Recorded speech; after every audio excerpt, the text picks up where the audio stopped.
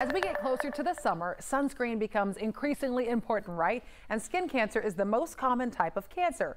Now, there are a few sunscreens popping up on the market claiming they can repair your DNA. But is this too good to be true? Christy Diaz verifies.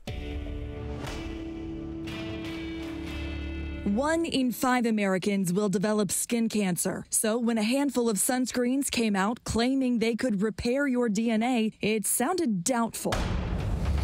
To verify the claim, we turned to 2 board-certified dermatologists and the Journal of Drugs and Dermatology.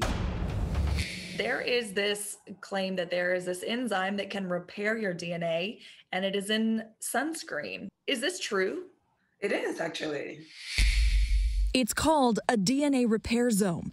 It's an enzyme found in plants and animals that are exposed to extreme sun. It turns out that they're absorbable through the skin. The enzyme is not naturally found in humans, but according to this Journal of Drugs and Dermatology study, it can repair sun damage and reduce a certain type of pre-cancer called actinic keratosis. It doesn't take everything away. I think the data shows that it reduces the amount of those bad DNA side effects by about 40 to 45%.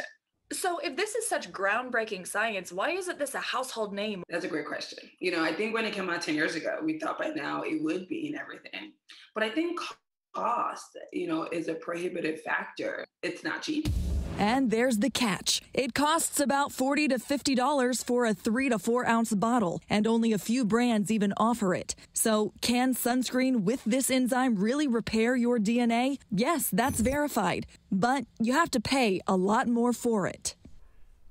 Let me get some enzymes and REPAIRSOMEs up in here. Shoo, I'm sorry. What did I say that?